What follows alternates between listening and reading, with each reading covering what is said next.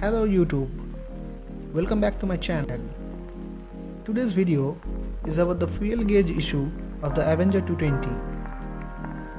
The 2019 model of the Avenger 220 comes with a digital fuel gauge, but the readout is quite inaccurate in real life scenario. When you switch on the ignition with the side stand down, it will always show as tank full. As you can see, the display is showing that the tank is full, but the more correct readout will be as half full. I have found out a small hack to get a better readout of the fuel tank. All you have to do is sit on the bike, make it straight, and then switch on the ignition. Once you do it, you will find that the display is showing more accurate readout of the fuel tank.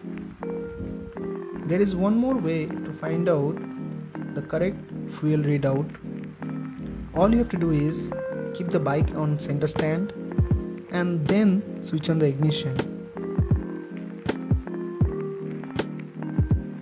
Hopefully this video was informative and will be quite useful for the Avenger riders.